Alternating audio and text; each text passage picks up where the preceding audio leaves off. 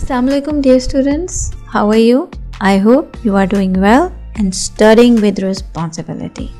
Welcome to your eLesson. In this lesson, we will be learning about idioms. So, do you know what are idioms? I'm sure you're aware of them a little bit. I'll be explaining them a little bit more for your better understanding. Now let's begin. First of all, the question is, what is an idiom? Well, idiom is a word or phrase that does not have its normal, everyday or literal meaning. Now, what do I mean when I say that?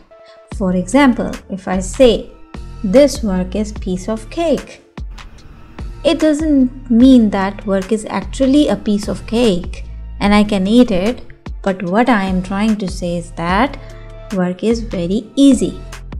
So what I'm saying, that work is very easy, and I am using the phrase or idiom piece of cake.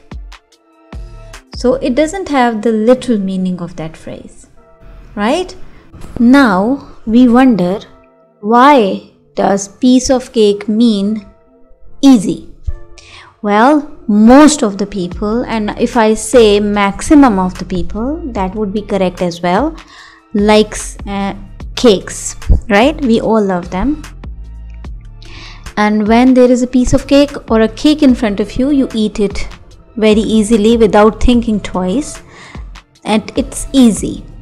That is why it means easy to do.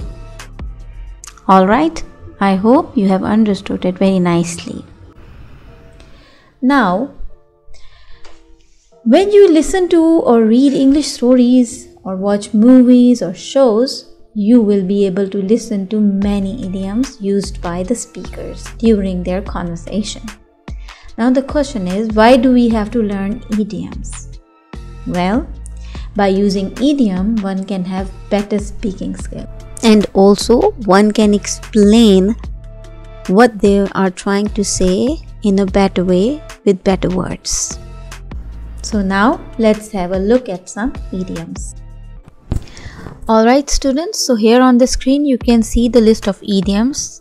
And these are the list of idioms that we are going to be covering in this semester.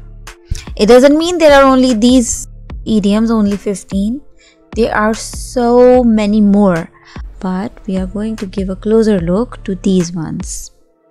And dear students, do use them. Do try using them and understanding these idioms and improve your English speaking skills. Alright? Okay, now let's give a look at the first idiom. Alright, so now let's begin. Our first idiom is have bigger fish to fry. It means have more important things to do. Example of this idiom is, I can't stay here much longer. I have bigger fish to fry. Or, I want Chris to help me with this project, but he claims he has bigger fish to fry right now. Alright, now let's move towards our second idiom, forbidden fruit. It means something banned or not allowed.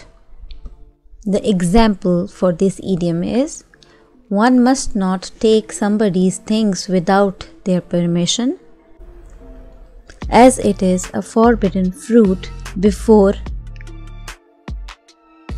they allow us to do so. Now let's move towards our next idiom. The third idiom is within reason. It means that is reasonable. If you say that you will do anything within reason, you mean that you will do anything that is fair or reasonable and not too extreme. The example of this idiom is, I will take any job that comes along within reason. Now let's move towards our fourth idiom, under the impression. It means having the idea or belief that. Now, the example for this idiom is, it is thinking, assuming or believing something, as in I was under the impression that they were coming today.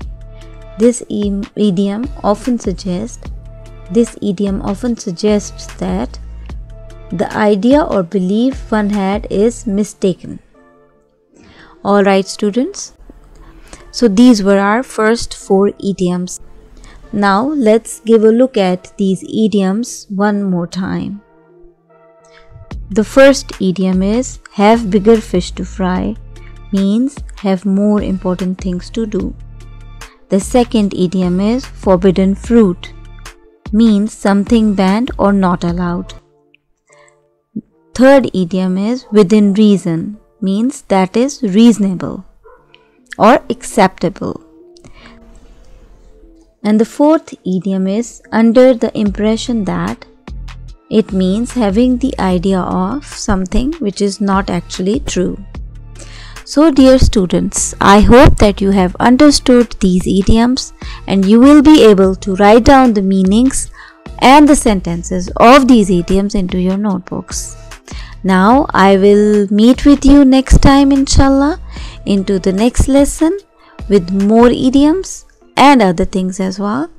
Till then, take care of yourself. Allah Hafiz.